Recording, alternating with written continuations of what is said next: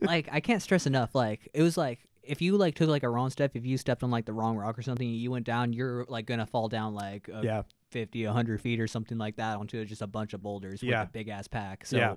you couldn't really fuck around. You couldn't do anything. It was one of the toughest experiences of my life, but also one of those experiences that was like a wrong step can be life or death right now.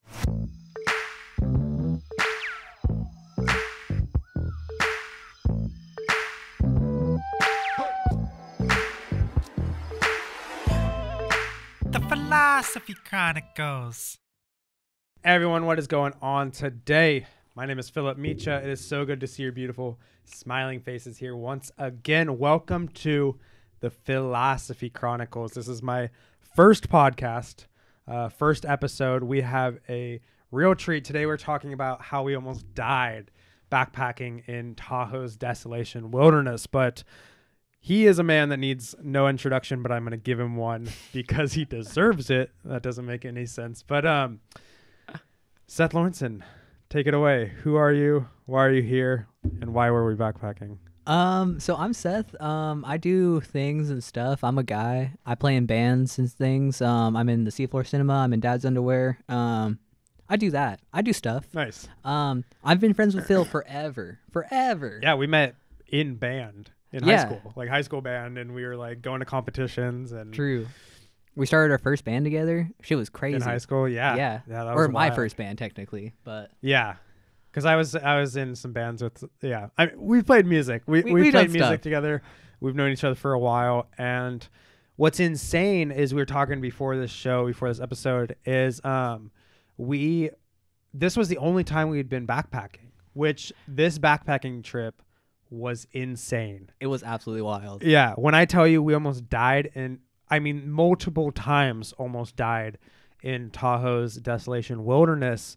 And it felt like 5 trips. I feel like I've been backpacking with you multiple times because of this one insane trip. No, straight up. We were talking about this before, and I was like, okay, but like there's this time where we slept by this different lake, and he was like, no, this is the same exact trip. And I was like, wait, what? Yeah. Like I literally thought like there were so many different things that happened during that thing. I literally thought it was different trips. Yeah, that day was just insane. But it's cool. So we're gonna get right into it. We're gonna tell the story of how we almost died multiple times, because it's something that we haven't discussed in a bit either. Like we've like told like other people about it. I know I've told people about it. And you were saying the other day that you've told people about it, but we haven't like come together and like really figured it out. True. And like reflected on it, which should be fun. So you want to give a little background of like why we were there, what we were doing out there? And, yeah. Yeah. I think we just wanted like backpack and stuff, just kind of get away. Like that was the whole vibe. I think the other important part to preface this with is both of us have been backpacking like a lot beforehand. Like I've gone on a bunch of trips, he's gone on a bunch of trips too. So we're like, damn, we can finally go together and like, do all this stuff. We went up to like TAHOE Desolation Wilderness. It's kind of like between TAHOE and Truckee. It's just like lakes and trees. It's pretty dope. Yeah. It starts off by this big lake. I forget the name of it. The first big lake, Echo Lake, is what it was, because there's an upper and a lower Echo Lake. There's just like houses all around it. The only way you get to these houses is by boat, which is a pretty sweet. I always think if I was gonna write an album or something, it'd be sick to like rent one of those houses or write a book or like just like get away for a bit. Those are the houses I would want to like just rent for a couple months. Yeah, no one's bothering you. True. Like it's just like peaceful. You're just on this lake. It's beautiful. So you get there, and we got to say that we weren't expecting snow, and when we got there was no snow on the roads, maybe a little bit like on the drive up there, but no snow on the roads, no snow on the entrance of the trail. So we thought we'd be fine, and we were planning on going like I think like 7 to 10 miles in. Yeah, something like that. That was like the end goal. That was like where we're going to stay the first night, and then we're going to come back the rest of the way. And I think at this point we are planning on doing a couple days. So we had like 40-50 pound backpacks. Yeah, each. So that's something that, each. That's something to think about is like, I think you had like the tent and stuff, and I had like our food and kitchen supplies. Yeah. And it was a lot to carry, but We were ready. We were ready for anything except what Everything. happened. Yeah, except what actually happened. So I don't know. I guess to like intro it in, we got there like a little later than we thought. Yeah, I think we got there around like noon or 1 or something like that. Just a little later than you want for a backpacking trip. Yeah, especially because we were planning on going in like pretty far the first night. Like I can't remember exactly where we were planning on staying at Lake Aloha, if I remember right, or it was either Lake Aloha or like right It was the past next it. lake past it. Yeah, Which was probably like, I think that's 7 miles in or so. So yeah, go ahead. I don't know what I'm gonna say. But no, when we got there was no snow. And we thought we were fine. This is probably right after winter. So we thought the snow had melted. It was warm. We were talking earlier about this, and like our nights weren't bad or anything. No, I think I brought like one sweater for the whole trip, and I was chilling. And like, it was fine. Yeah. So that's when everything started going downhill, I think, is when we found snow. And that was Lake Aloha, which I think is about like 3-4 miles in. And once we started finding snow, the trail started disappearing bits at a time. Do you remember bits of that, or like what was your thoughts when we first started like losing track of the trail? I remember at first we were basically just when we first like saw snow and we were seeing like treks through the snow, we were like, okay, we can just like follow the footprints and that kind of thing. But I remember it just getting harder and harder and harder, and we're like, damn, there's like a rock that like looks like some people have been walking by. Let's go that way. Yeah. And just kept getting more and more like, I don't know where I'm going. Yeah. As time went on. Yeah, that's right. And I don't know if like many people have been to Desolation Wilderness, but there's a lot of parts of the trail that are just on rock for like 100 feet, 50 feet or whatever. And you get that mixed with snow staying there, and it's like there's no trail. And that's where it went wrong. It got to a point where we went right instead of left, and we ended up, where did we end up, Seth? So basically this lake was on, it kind of like surrounded like a big canyon. The trail is over on the left side, like kind of going down, and then we ended up on the cliff's face over on the right side, basically staring across the lake where we could see the trail that we were supposed to be on. And basically the only thing between us was a giant body of water and a big ass cliff that was full of boulders. Yeah. And not like boulders that you climb around and climb on, like rocks this big that have fallen into place, are not stable, are not just, you know, they're slipping and sliding down that flipping hill.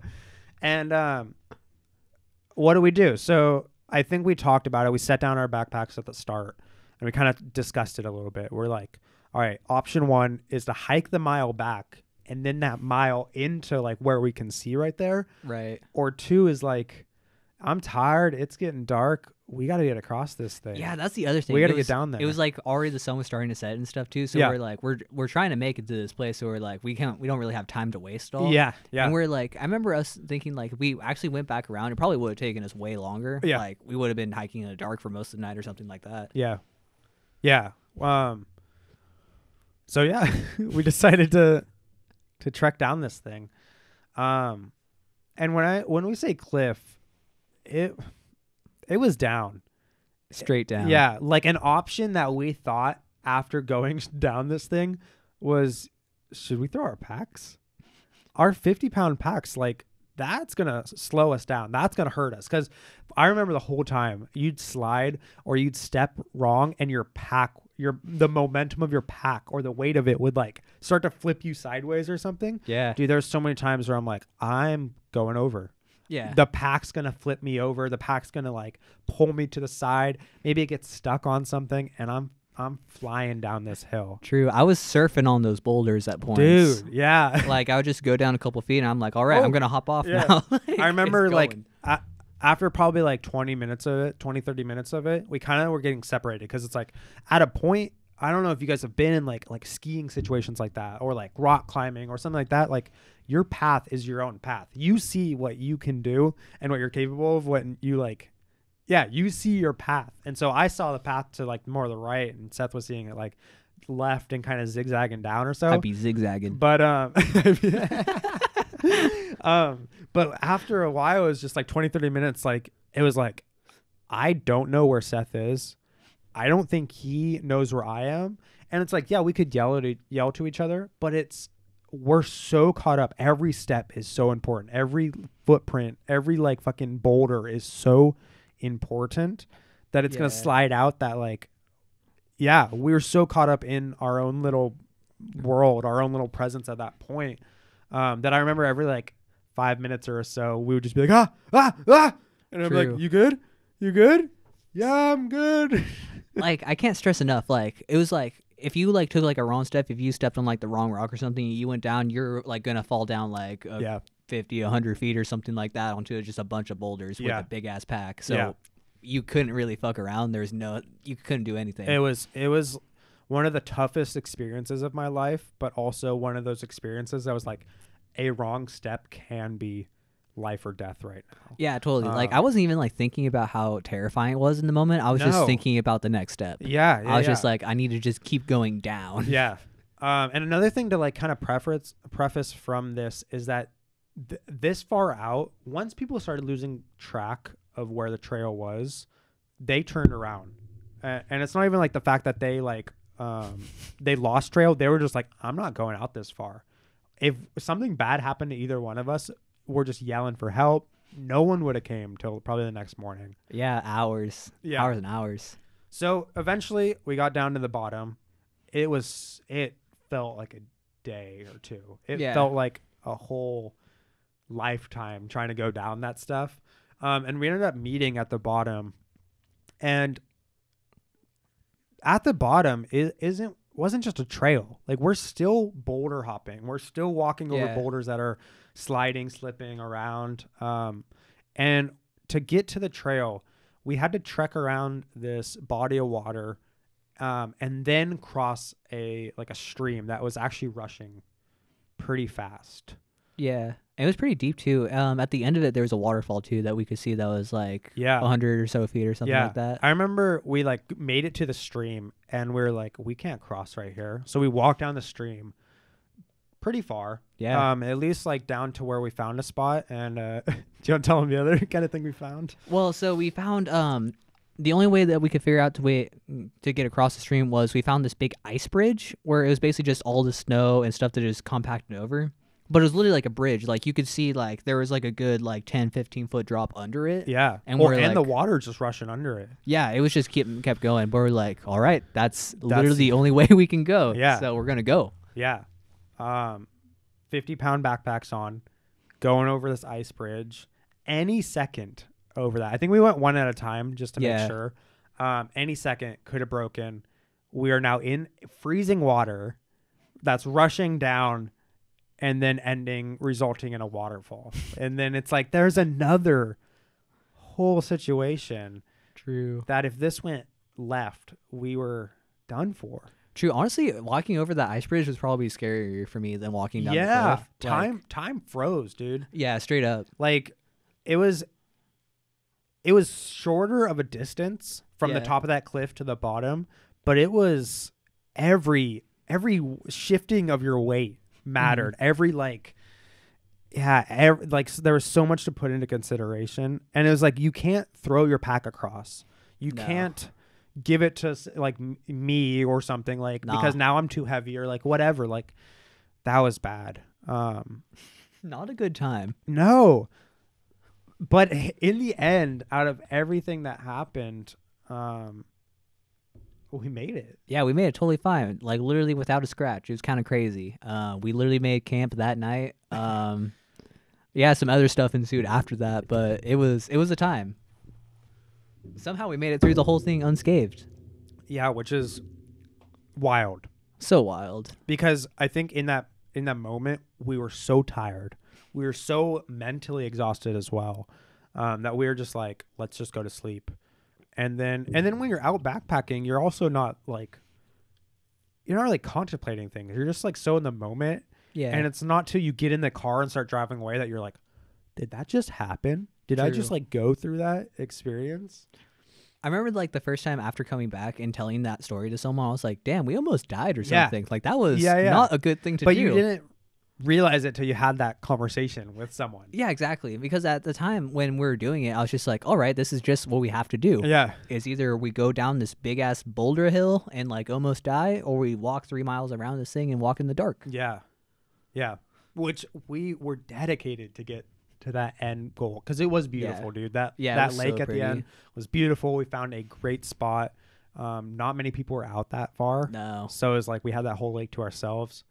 It was awesome. I forget the lake's name, which I kind of like that I don't know the lake's name right now. Right. Because I can't say it, but it was awesome. What's something that you think you like learned from that? Because it's been a couple years now. True. Since we've done it. That you've thought about. Because I know we think about it and talk about it a lot. Yeah. Have you like realized something from it or? I mean, a lot of that trip, it's funny because so the day after that, I remember you went to go meditate or something, and you just went up and climbed on a big hill. So I was like, I'm gonna go do something. Yeah. So I just went and climbed on like a big ice dune, and I just sat up there for like an hour and a half, and it was like the craziest like mental fucking thing I ever done. Yeah. Like up to that point, like that whole trip was like a huge thing for me. Yeah. Like, I mean, I guess like anytime I'm out doing like wilderness stuff or like backpacking stuff like that, it's always like a time to like contemplate and do that kind of thing. Definitely. But I think especially with that trip, just how hard we were physically going, it definitely made me like appreciate that a lot more. Yeah. Especially like just when you're like, damn, I'm about to die, but everything is so pretty around me. This is crazy. Yeah. Yeah, definitely. I think I really saw it as a like, I don't know, that difference between like being alive and kind of truly living. Mm-hmm. Because that was like the reason we were out there. We're like trying to get away. We were trying to like truly live in a sense. And I think that kind of aspect of it was like, we don't need to like go through those dying things to like get to somewhere beautiful. You know, like I think I would have been completely fine backtracking and just staying at Aloha or something and finding an even beautiful spot to hang out there. And like doing the things there, like maybe going swimming there. Like we would have had more daylight or something to do there. So I was like, I always think of that where it's whatever we have like planning in our head, that usually changes. Right. And to just go with that kind of the flow of what's going on. Yeah. But we didn't need to go through that whole cliff thing. But I remember that. Oh, dude, I'm going to find it. I'm going to put it up right here on the screen. But remember that picture we got? I think it was when we first climbed down the hill. Remember I got that selfie of us. I was like, dude, we just did this right now. True. So I'm going to find it. It's in my archive somewhere. Hell yeah. I know it is. But it was, I think, needed. Yeah, like totally. to go through something like that. Yeah, totally. Because you hear about that stuff all the time. Mm-hmm. You know, you hear about like backpacking across the country or across like a state or something, and like these crazy experiences of like getting off trail or the trail is super hard and you got to get through this, and it's like we got through it. Yeah, and that's like what matters. Yeah, totally. I kind of like what you were saying too before. Like we didn't even like need to like go down a big ass cliff. Or we could have just stayed at a different lake, but we were like we have a goal in mind and we're just gonna do it. Yeah. I think it's now we can tell this story instead of being like, oh, we slept at a lake that was like 2 miles in, and then it was a good day. Yeah.